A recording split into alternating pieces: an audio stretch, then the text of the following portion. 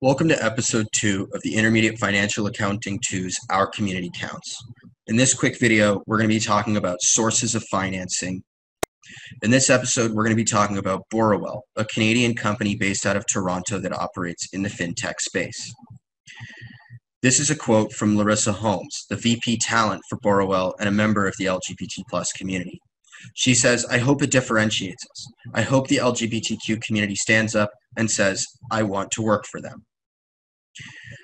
Borrowell is a Toronto-based fintech company that provides free credit scores and reports to users, as well as personal loans and referrals for credit cards and mortgages. The company recently attracted mass media attention because it received funding from Gangels, a portmanteau between gay and angels, an investment group whose members invest their money in companies with progressive social values and LGBT+ leadership. This is the first deal that this company has done in Canada.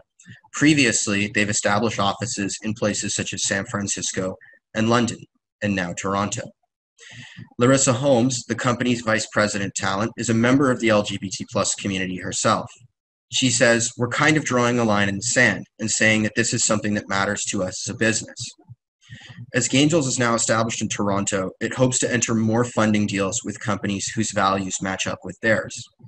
This is a powerful way for groups to make statements about what their values are and what the values they expect of companies they do business with. We must remind ourselves that the venture capital space has been very stuffed up for a very long time.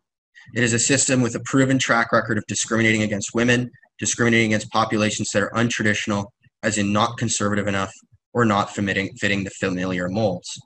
This is a quote from Oana Brunzai, the Donald F. Hunter Professor of International Business and Professor of Strategy at the Richard Ivey School of Business, University of Western Ontario. It is always important for us to remind ourselves that as professionals, that there is always space for potential bias to enter our work, and the venture capital space is no different. If you'd like to know a little bit more about this particular company and this particular funding arrangement, or the funding entity or the company itself, this is the link to the mass media publication that relates to this deal.